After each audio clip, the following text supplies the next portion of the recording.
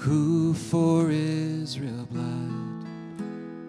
Out of the darkest land, your ransomed people led.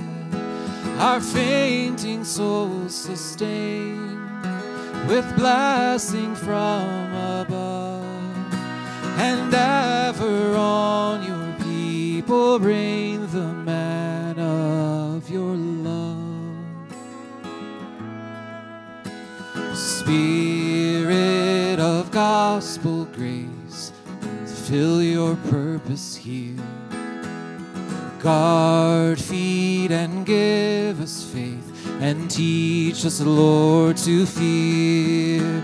Our fainting souls sustain with blessing from above, and ever on your people rain the manna of your love.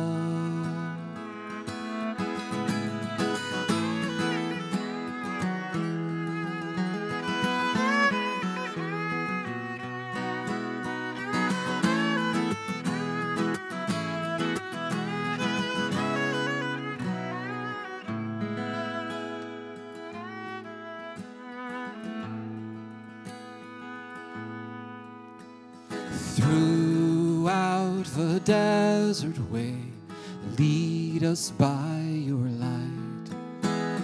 Our cooling cloud by day, a warming fire by night. Our fainting souls sustain with blessing from above, and ever on your people rain the manna of your love.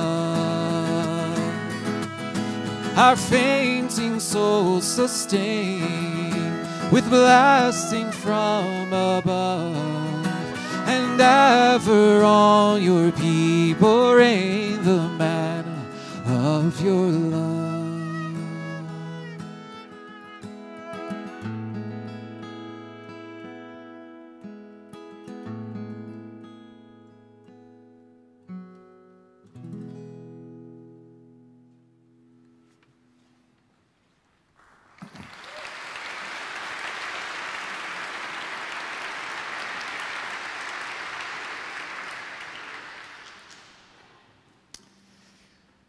It is quite a privilege and an honor to be singing and playing and then speaking.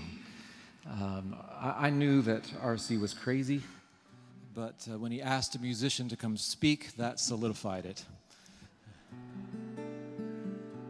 By my side here is Henry Hafner. Henry and I work at Parish Presbyterian Church in Franklin, Tennessee. Please give Henry a warm welcome.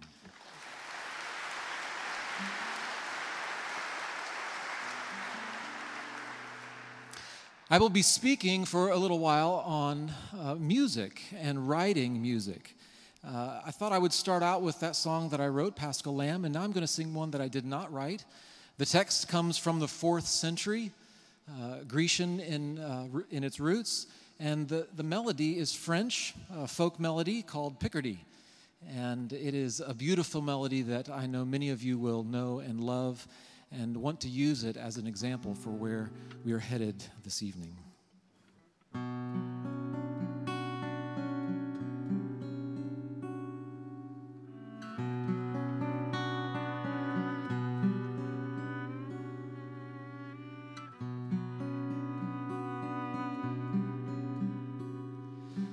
Let all mortal flesh keep silence, and with fear and trembling stand.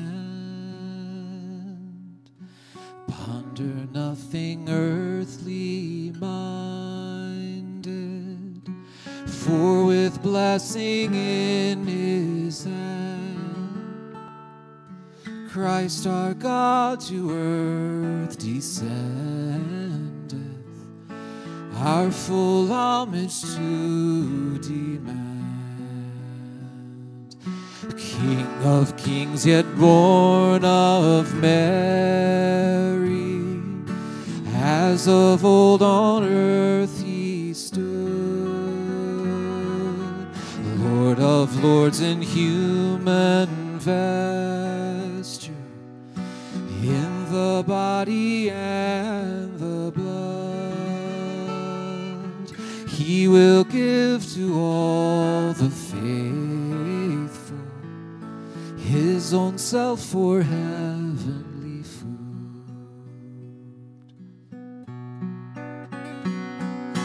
Rank on rank the host of heaven spreads its vanguard on the way, as the light of light descendeth from the realms of endless day, that the powers of hell may vanish as the darkness clears away.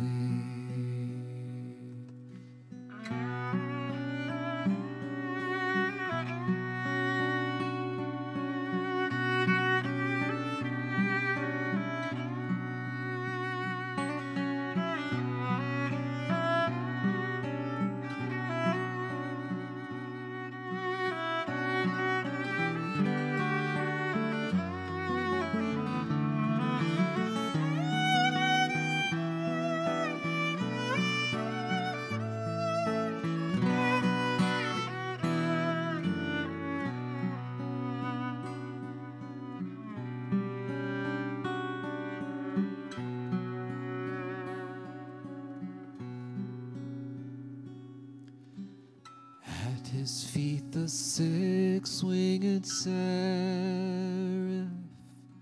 cherubim with sleepless eye, veil their faces to the presence, as with ceaseless voice they cry, Hallelujah, Hallelujah. Hallelujah, Lord Most High.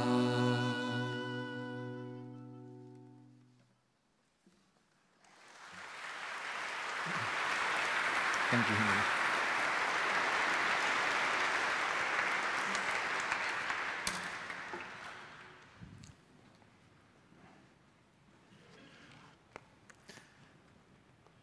I must admit that I am far more nervous 2 feet this way than right there, and without my guitar between me and you, I feel very vulnerable at the moment. My name is Nathan. I have a wife, Patsy, and 6 children. Jonathan, my eldest, is here today with me this weekend, and the rest of my family is back in Franklin, Tennessee. Our Only Paschal Lamb is the song that I began with, and it is one of the songs off a brand new project I've been working on called To Live is Christ. And it's a collection of 11 psalms and 11 hymns or songs, depending on your definition. And I'm excited about that. I'm looking forward to playing a few more for you at the close of my talk. The title of my talk is Music, Writing, and Dominion, or Music Writing as Dominion, or Dominion in Music Writing or Composition, or something like that. It's a dangerous thing to give this subject to, of all people, a musician. The hammer soon sees all things as nails. The great temptation to the musician is to hold music and songwriting in extremely high esteem and say that if we get our music right, all will be right with the world. Here's a good reminder. Genesis 4:17. Cain knew his wife, and she conceived and bore Enoch. And a few verses later, Ada bore Jabal, and he was the father of those who dwell in tents and have livestock. His brother's name was Jubal. He was the father of all those who play the lyre and the pipe. It is a good reminder to musicians to note that we descend from the line of Cain. I will attempt to keep this in mind as I propose a way to think about music, and especially congregational music and dominion. This talk is really more about a way or an approach to think about music in its congregational context. Musicians, whether they know it or not, have a great influence on culture. It would be a mistake to not at least mention the innate power of music. Music both reflects and directs a culture. It seems to have innate influence, and therefore there is an aspect of music that just takes dominion just because, especially when in conjunction with ideas. And it has been used for that, to move people. Did you know the bagpipes, as far as I know, are the only instrument listed as a weapon of war? An instrument of war. For this talk, I am pulling from folks like David Hall and Marvin Paget, Andrew Sadlin, Doug Wilson, John Frame, Gordon Clark, George Grant, and of course, the Sproul's. And though his name may not fit, and it's already come up once or twice today, Karl Barth and his addresses on Mozart. Obviously, with such a title as Music and Dominion, one could take several different approaches. We could talk about music being our rallying cry. We could spend an hour evaluating the worldview of certain songs. We could attempt to evaluate the influences of and the influences that lead to the writing of particular songs, or we could dissect instrumental pieces and philosophies and the philosophies that shaped the minds of those who wrote the music. We could also look at the character of songwriters and composers to see if they stand up to the scrutiny of God's moral demands. And in all likelihood, we could castigate as worthless many of the Wagners and the Cole Porters and the Kurt Cobains that have littered the airwaves of music history. When it comes to one's moral standing, we could cast many stones, and I will allow you to cast the first. However, this approach of a full-on critique would be akin to taking an hour to say how wrong abortion is without ever saying how much God loves life and how much He loves little children. It would be akin to taking an hour to say how wrong divorce is and never get around to saying how wonderful marriage is and how amazingly fulfilling the true purpose of marriage is. Also, to say that just writing and playing, the writing and playing of music is taking dominion is probably too broad, even though he is an imitator. Satan is a creative musician. At least we know he's creative in his deceptive arts. On the other hand, to say that taking dominion with music can only happen when we sing psalms is probably too narrow. Moses and all the people of Israel sang a folk song in worship to the Lord, a folk song about chariots and water and death and escape. The Carter family and Johnny Cash were not the first to come up with a good story song. Perhaps there should be a different focus. Perhaps trying to figure out just what we can and can't sing would be wrong-headed, just as it would be wrong-headed to say how much God hates stealing without ever saying that God loves giving. So if these are not my focus, what is my focus? I will attempt to say this, that the law of God, that is the Word of God, and the worship of God is the fertile soil in and out of which a musician cultivates a culture of worship that reflects God's character. I'll repeat that. I will attempt to say that the law of God, that is the Word of God, and the worship of God is the fertile soil in and out of which a musician cultivates a culture of worship that reflects God's character. The first idea I would like to drive home is that in order to see our music even begin to fulfill part of the dominion mandate, we must love God's law. First of all, I'm a musician. I have been for most of my life, and given the current milieu, it may seem strange that an artist would, first of all, hold up law, convention, and truth as the starting point. And yet I firmly believe that in this is true freedom. I'm not a theologian or a philosopher, as my father or my grandfather. My grandfather was Gordon Haddon Clark, a remarkable man, especially if you don't like him.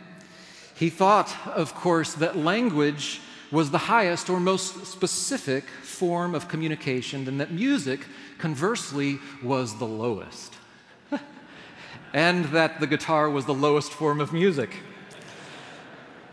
Oh, how far his grandson has fallen. And yet the very thing he based his thought upon is the same for the musician that is interested in seeing his craft fulfill this dominion mandate. My grandfather's work was to construct a philosophy based upon the Word of God, the law of God, the truth of the Scriptures. He had to take all of the Scriptures into account, not just the feel-good portions. He said this: man bears God's own image. Dogs don't. I still love dogs, Dachshunds and St. Bernards. But God gave man a reasonable or rational soul. Man can learn mathematics. Dogs can't. I still love dogs, Doberman Pinschers and Toy Manchesters. Further, dogs, not to speak of trees and stones, cannot be righteous or holy. To them, the Ten Commandments and the biblical requirements for worship do not apply. But man was created with the law of God written in his heart. So for Clark, the Ten Commandments and the biblical requirements do apply to man. And the law of God is of utmost importance. Or jumping back in history just a little bit, John Calvin also took all the Scriptures into account when he constructed a theology and wrote how that might affect the way we live. That is, our culture, religion externalized. This close look, this paying attention to, this fascination with, this understanding of the law of God or the Word of God caused a flowering of Christian culture. Though Calvin himself really didn't have much to say on music, and in fact, he even disparaged it in some ways, it was his emphasis on all walks of life, the value of all walks of life, based in the Scriptures that gave new meaning to architecture, the governmental sphere, the home, mundane daily tasks, and of course, the arts. Or as I recently gleaned from my pastor, George Grant, William Tyndale put it this way: if we look externally, there is a difference betwixt the washing of dishes and preaching of the Word of God. But as touching to please God in relation to His call, none at all. An often quoted statement from Cornelius Van Til is the Bible is authoritative on everything of which it speaks. Moreover, it speaks of everything. Now, before we go too far and make the mistake of saying after Calvin came Christian music, that takes dominion. Remember, my point is that it is the love of the law of God that gave rise to men and women, reflecting God's character in worship and thereby in culture. Was it perfect? No. But aspects of God's nature were newly celebrated in society. I don't pretend to think that I can survey all of culture in history. I'll leave that to the scholars, but I do know something from the Psalms. I'd like to take us to Psalm number 27, starting at verse 4.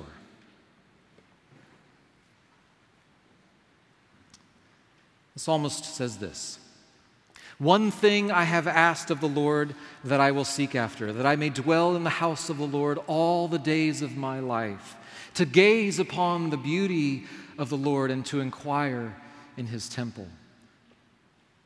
And elsewhere, the psalmist says this, Psalm 119, verse 97, "Oh, how I love your law. It is my meditation all the day." Psalm 119, 113 says, "I hate the double-minded, but I love your law." And later, "I hate and abhor falsehood, but I love your law." You see, there is something here that our fighting antinomian and theonomic friends sometimes miss. It's a love of God's words that turns into a love of God's character, that turns into a love of God Himself. We all agree that we should not abuse grace, and we should all agree that we are not to be little dominionists running around killing as many mosquitoes and wolves as possible. Instead, we are to be lovers of God, knowing His nature and doing that which naturally extends from His character. And that should drive us to use a cultivating care as we work to deal with mosquitoes, wolves, pythons in the Everglades, and songwriting. It changes our natures so that the way we compose and play reflects something of the nature and character of the Creator of the universe. Music as dominion begins to take shape as we reflect God's character, and we can only reflect God's character if we are bathed in His Word and in His ways. Now, perhaps if I were a very inspirational speaker, I could have come up with a speech that would inspire many to become musicians and thereby change the world. However, I would rather inspire one or two musicians to simply love God's law, the Psalms, the Proverbs, the stories of redemption, the law of love we find in Christ, to think God's thoughts after Him. Then, the test of what is good and bad for the musician who is a Christian would then no longer be the current cultural trends and taboos. The test of what is good, what is truthful, what is beautiful, and what actually fulfills our global mandate becomes the very nature of God found in His Word. Or to put it negatively, we cannot expect our music to take godly dominion if we do not know God. That's pretty simple, pretty straightforward. To put it more bluntly, if we do not love the redemptive patterns and stories of the Scriptures, if we are not spending time pondering the sacrificial love of Christ on the cross, if we do not recognize the strain of mercy and justice and beauty and anger and love and long-suffering in redemptive history, how in the world can we expect the gospel to be known, seen, felt, or heard, or understood in what we write, sing, or play, or compose, or draw, or write? If we only pay attention to Joab spilling the entrails of the stomach on the first blow, we will only have death metal bands. If we exclusively meditate on Psalm 23, we'll only have Debussy to listen to. If we only read Paul's long and logical sentences, we will only have Bach, which may not be such a bad thing. If our habit starts and ends with David's dancing, we will only have some Hebrew and Irish music and a little bit of Mozart. My first point as it relates to us flaky musicians is that we must love God's Word, all of it. Of course, our problem may not be that we're paying too much attention to Joab. Our problem may be that we don't know Joab at all. Rather than by God's Word, we are captivated and consumed by the latest technological advances, and while many of these inventions are rooted in convention, we busy ourselves desperately trying to cast off the cords, to break the chains. And this is best seen perhaps in the world of the arts: visual, musical, written. As a culture, we're doing our best to throw off the cords of convention. And while at the same time seeking for invention and newness and novelty, we have become fully modern, fully enlightened, knowing that what we feel about the subject is the truth, if there is such a thing at all. Dominion, truth, law, convention, and objective beauty have nothing to do with us moderns, or more accurately, we will have nothing to do whatever with them. Do you remember the song "Don't Fence Me In"? Great little Western tune. I love the song, and I love big sky country and big spaces, and it's a great tune. But it will serve as my antagonist for the moment. In a sense, "Don't fence me in" has become the philosophical norm of the day. Don't tell me what is normal. Don't restrict my self-expression with convention. Don't tell me what is good and right and beautiful. Beauty is in the eye of the beholder. Your truth is not my truth. Autonomy, self-enlightenment, and tolerance are the Trinitarian tenets of the current cultural religions. Dr. Grant says, you know the gods of a culture by the sins of a culture, those things which you must not do or say. If I say there is one truth, I have sinned. If I say there is one way is right and one way is wrong, I have sinned. If I say beauty, marriage, and truth is defined by God in the Scriptures, I have committed the unforgivable sin. Autonomy is God the Father. Self-enlightenment is God the Son. Selective tolerance is the Holy Self-Comforter. Of course, if you're not led by the same Spirit that leads me, you are intolerant and you should probably be marginalized. The psalmist says something very different. Blessed are those whose way is blameless, who walk in the law of the Lord. Blessed are those who keep his testimonies, who seek him with their whole heart, who also do no wrong but walk in his ways. You have commanded your precepts to keep them diligently. Oh, that my ways may be steadfast in keeping your statutes. Then I shall not be put to shame.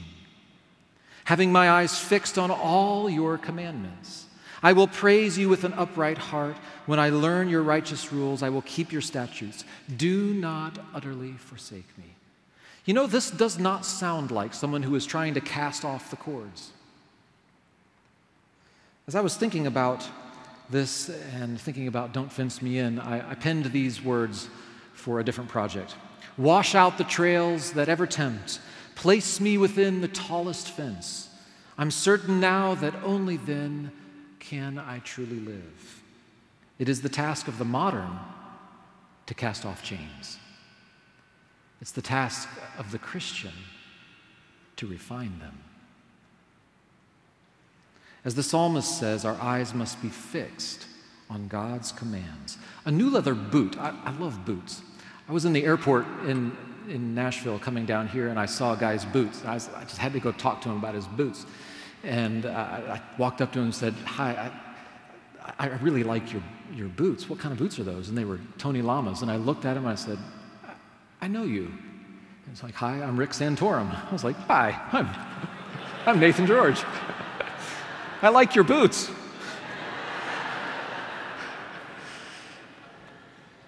I didn't tell him that I voted for Ron Paul.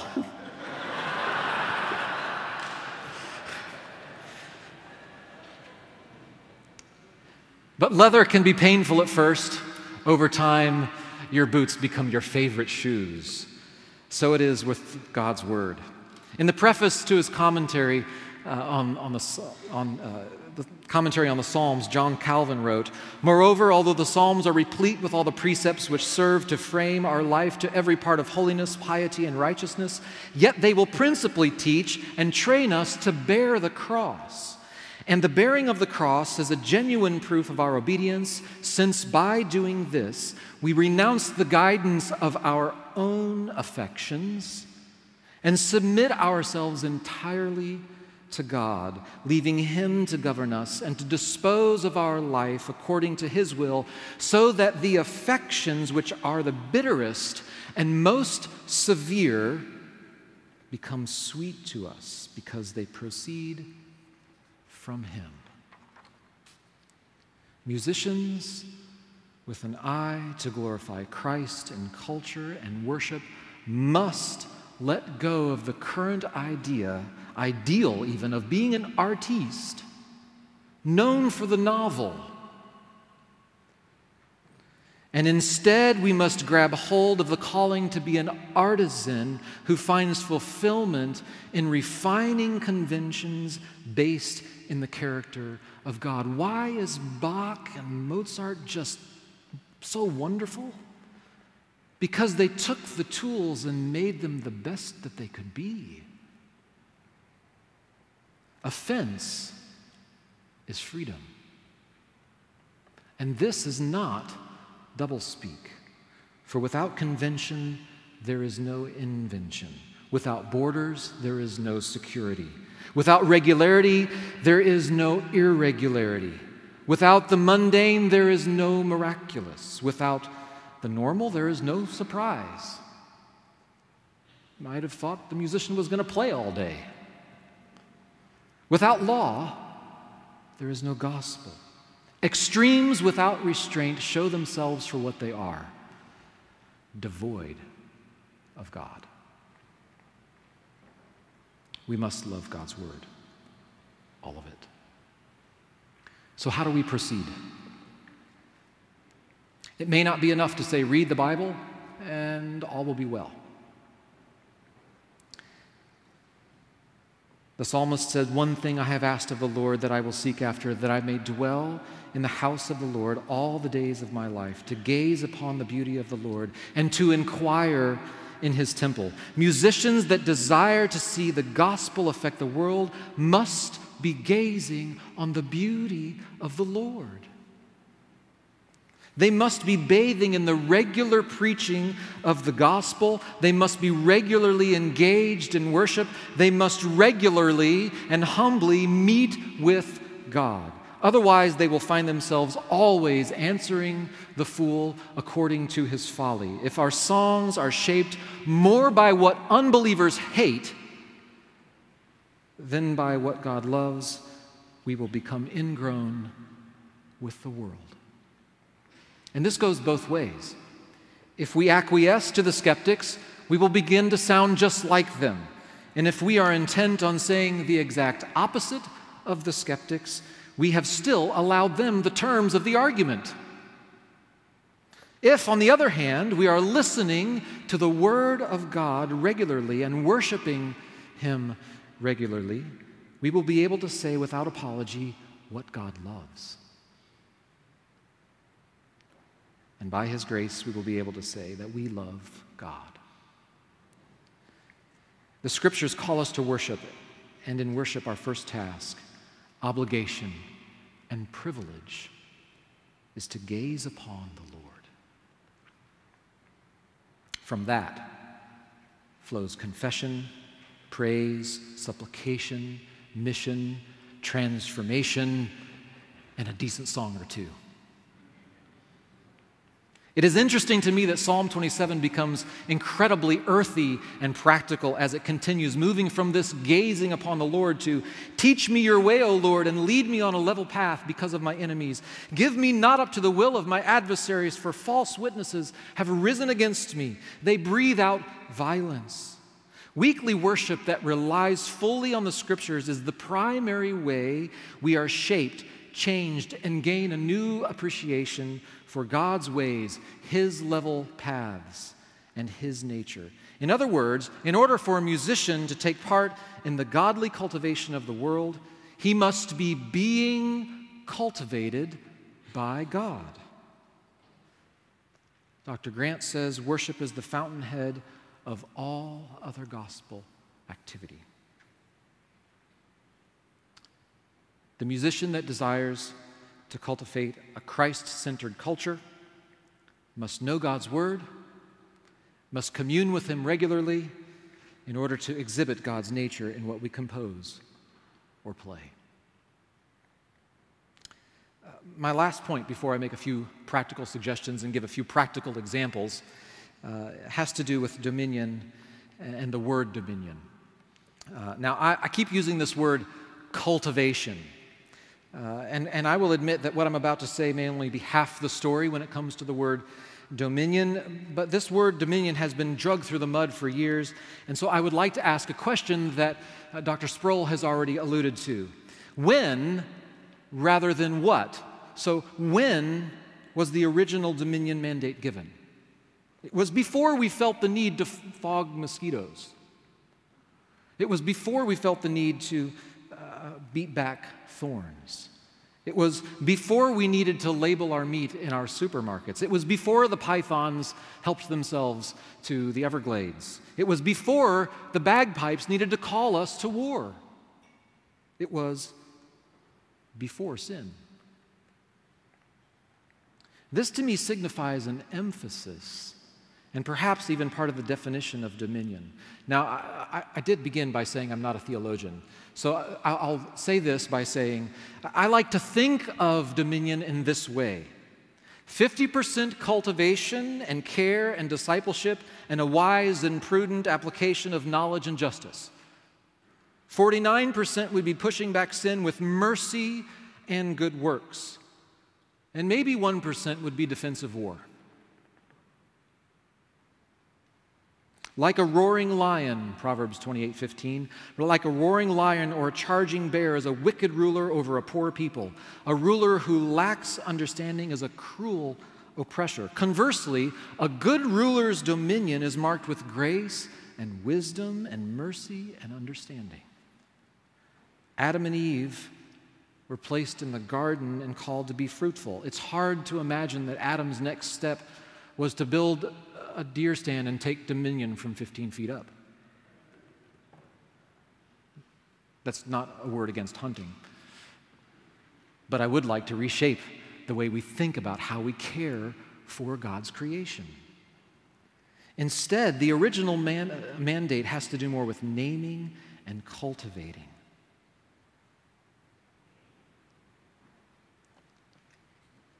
As it relates to the musician, through a love of the Word and regular worship, the musician is shaped, formed, and renewed into one that cares for and cultivates musical settings and compositions that enable and promote biblical, meaningful, and vibrant congregational worship. Now, just an aside before I jump into some playing. It's good to write, of course, on all kinds of subjects.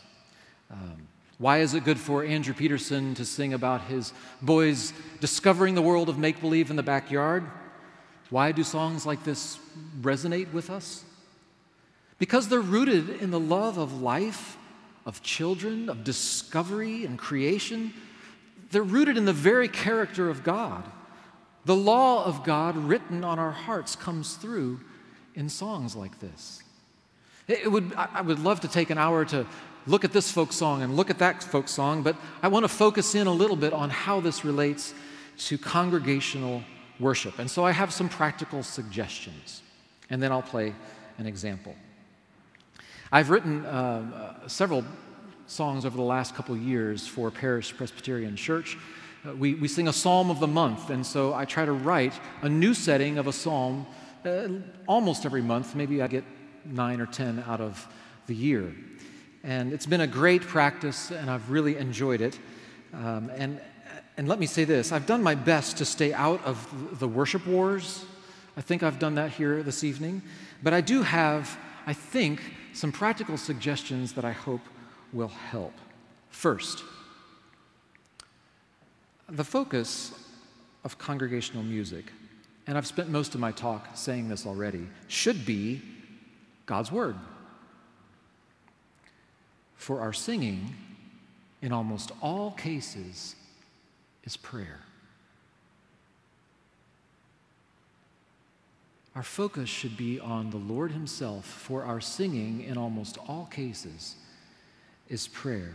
When we speak in prayer, we usually spend less time talking about how we feel and more time thinking about how God might think and feel on the subject. Therefore, most of our music and its text for congregational worship should be God-oriented, much like our spoken prayer. Lectio Divina, praying through the Scriptures. Second, this is an obvious one. Remember, it's congregational. It's not individualistic pop or classical music. I have had several people ask if they could use my early settings of the Psalms. And my early settings of Psalms were for performance and for meditation for the individual on a CD. They're for presentation. And they'd come to me and say, hey, can we sing Psalm 111 in worship? And I would reply with, good luck. That's going to be a train wreck. I've visited a lot of churches in the U.S. playing music and playing in worship. And I've noticed a phenomenon that's just repeated over and over again. In many churches, as people are singing songs they learn from the radio and various artists, the singing is lackluster at best. Now, that's not a critique of those songs, per se. I'm just noticing something as I travel. The singing is lackluster. Part of the problem is that the radio and favorite artists only hit a select group of people in the congregation because they're the ones listening, so that's just a practical issue.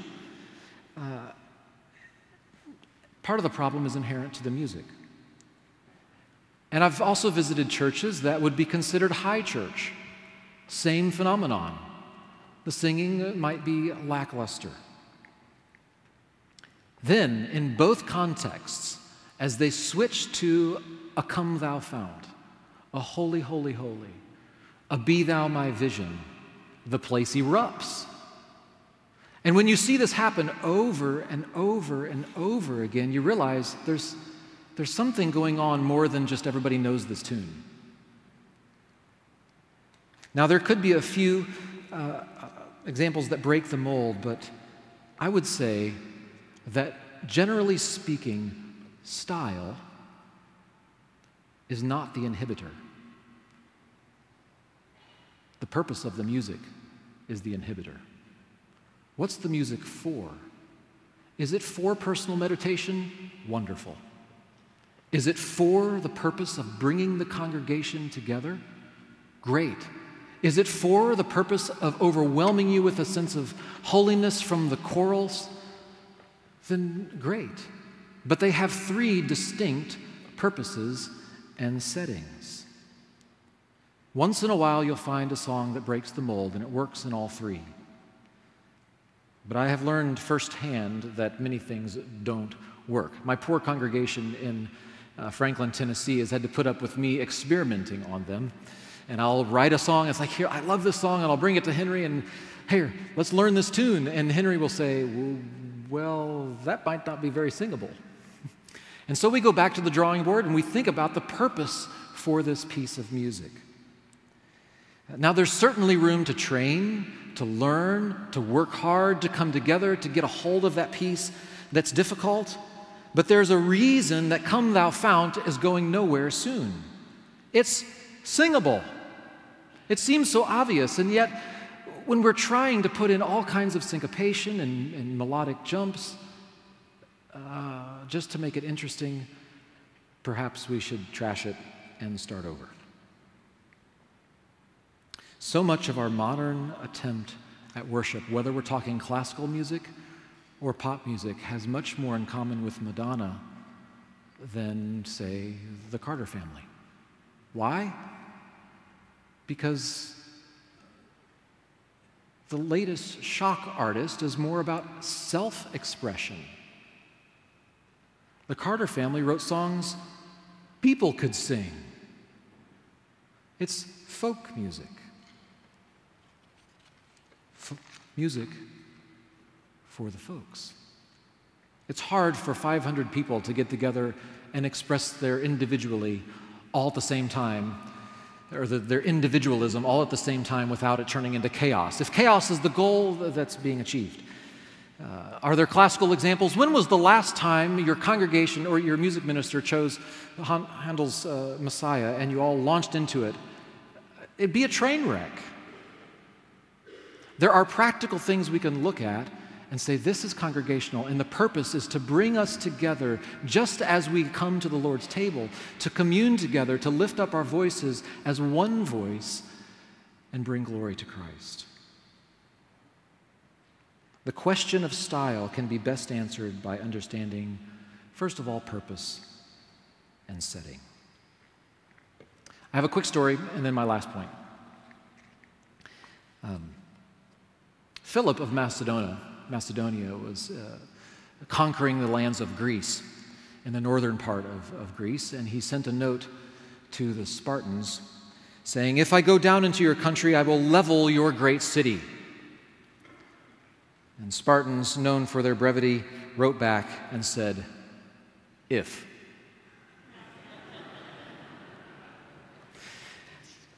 The last point that I would like to make is very short. Not quite that short. But it is, sing the Psalms. A pastor was visiting a pastor in Spain, and he noticed that his church was singing all psalms. So he asked him, "Why does your church sing all psalms?" And the Spanish pastor said, "Well, I noticed a year ago or so that we were singing just whatever. Someone would bring a nice tune and adjust the words a little bit, baptize the melody, and we'd have a new song for our worship. And someone would bring this song, and we'd sing that, and someone would bring this song, and we'd sing that. And pretty soon I realized that our theological grounding was this and that and this and that." And so I talked to the leaders of the church, and they said, "Yeah, let's sing the Psalms for a while." And the theological grounding of his congregation took a complete 180 in a year because they were singing the Psalms.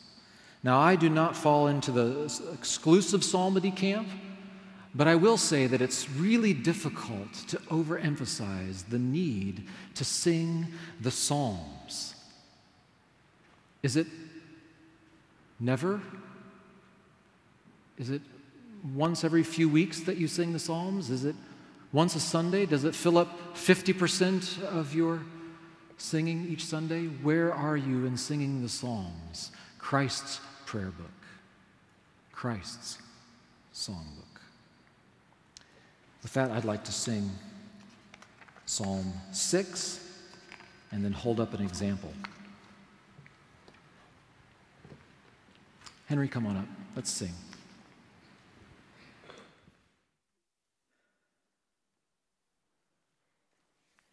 You're welcome to turn there, Psalm 6.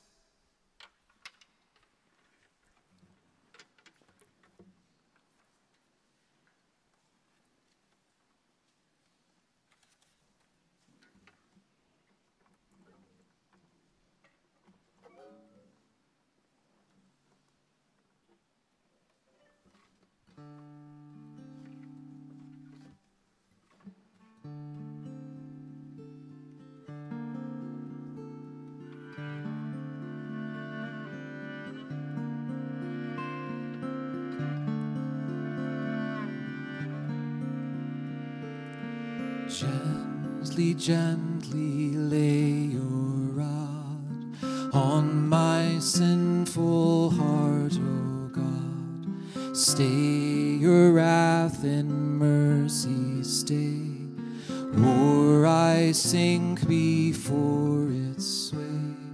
Heal me, for my flesh is weak. Heal me, for your grace I seek. This my only plea I make. Heal me for your mercy's sake. My soul is in great distress. Send, oh, send your promise rest. Lord, I cry, how long, how long? My great need has been my song.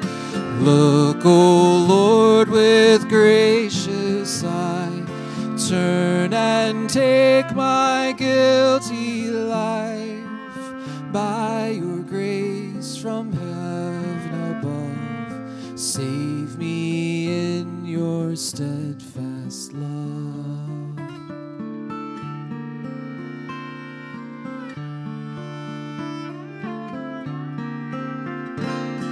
So depart from me away, men of evil be ashamed, for the Lord has heard my cry, as my prayer ascends on high. Lo, he comes, he heeds my plea. Lo, he comes, the shadows flee. Glory round me dawns once more. Rise my spirit and adore.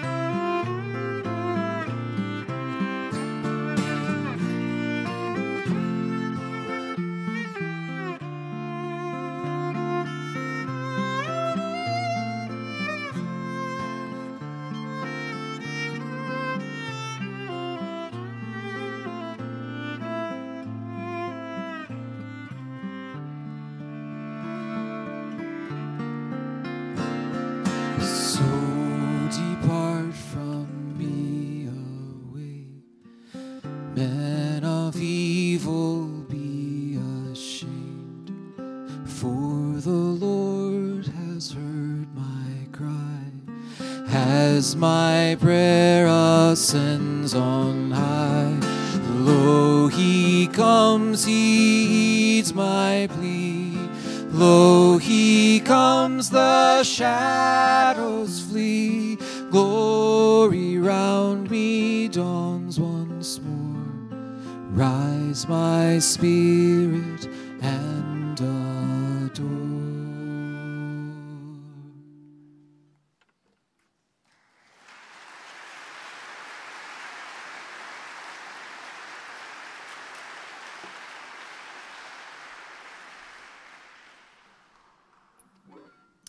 As I mentioned as I was speaking, I get to experiment on Parish Presbyterian Church, and I get to write for them almost monthly and try it out in worship.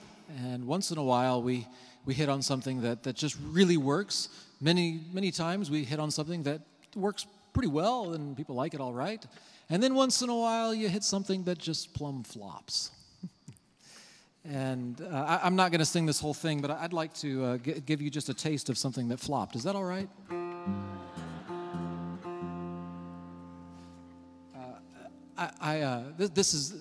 This hour and 20 minutes. I was surprised you all gave me an hour and 20 minutes. This is really dangerous to have a musician standing in front of you and speaking for that long. But this will give you a taste of what I'm talking about when I'm talking about setting and purpose. What is the purpose of the music we bring to the congregation? It is to bring us together so that we can lift up the name of the Lord as one voice.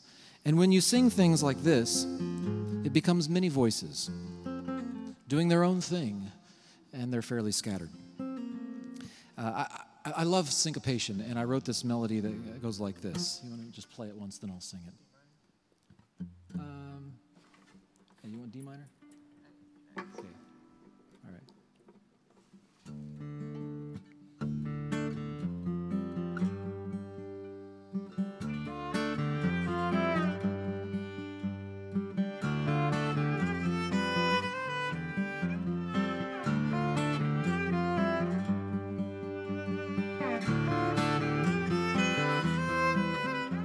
So, it's a nice melody. I really like it. It's got some groove, and I actually wrote it on the piano, and it moves very nicely on the piano. But it sings like this: Unto you, O Lord, unto you I lift my soul. Nice by myself, but if you all tried to sing it, this is what I found with my congregation. I sing, Unto you, O Lord, which feels easy. But everybody wants to sing it, Unto you, O Lord. They want to drop down. So a practical consideration as you bring music. I love this song I just heard. Can we sing this in worship? The musician might go, well, maybe, or they might go, yeah, let's do it. And then you wonder why it didn't work. Because it's not singable as a group. It may be very singable in your car. And that's wonderful. Sing at the top of your lungs in your car.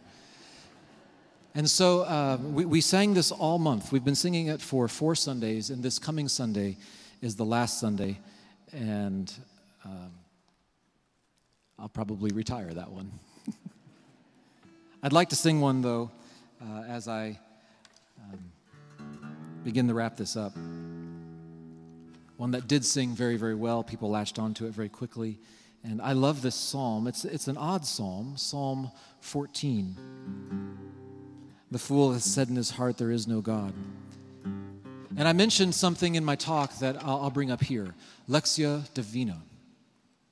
It is a discipline of reading and praying through the Scriptures.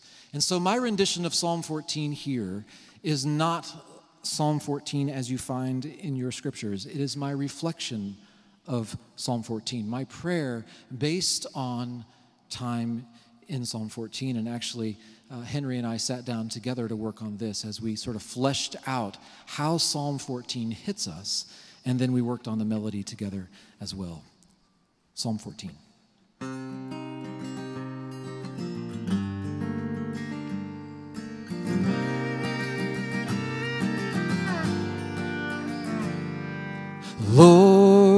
protect your people. Save our foolish hearts. Look down from heaven. We will not depart.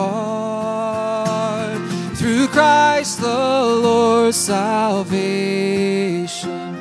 from Zion till has come, and heals his chosen nation, and leads the outcast home.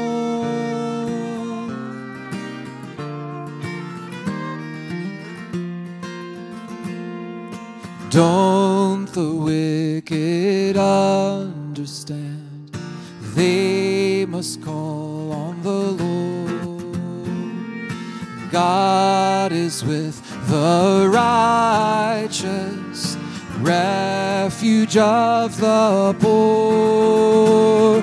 Through Christ the Lord, salvation from Zion till has come, and heals his chosen nation, and leads the outcast home.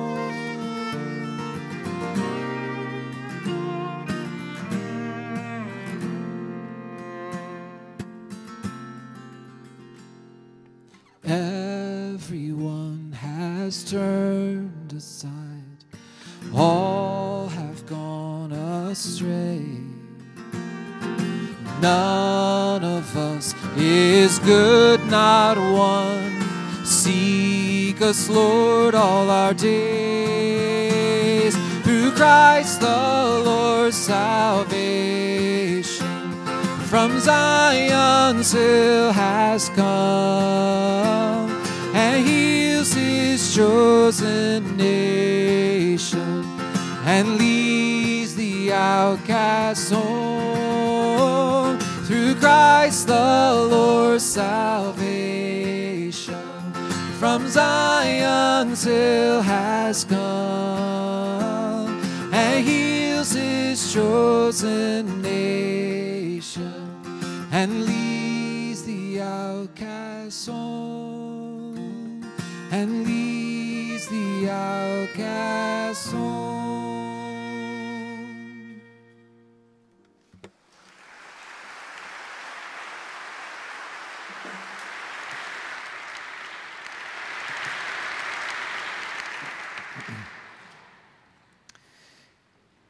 In closing,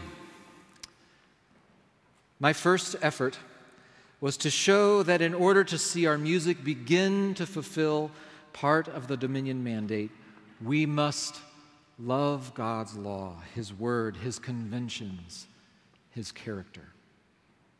My second effort was to remind us that we need to be shaped and transformed by the gospel, regular worship, and communion with God.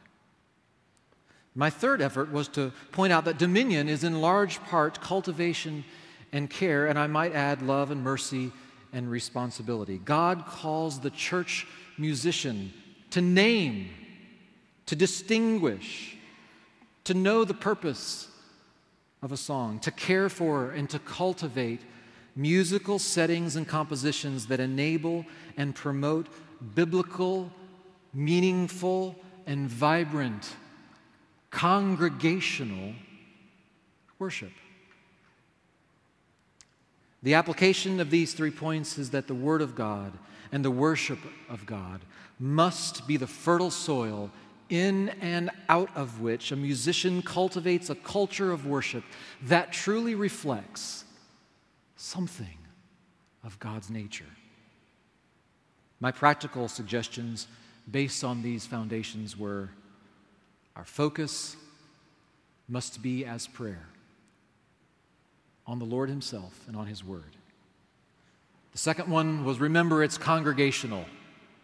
The third one was remember style is not so much the issue, the purpose is the issue. Fourthly, sing the psalms, write from the psalms, make them a fixture before the eyes of your congregation. May Christ direct His church. Thank you for your attention.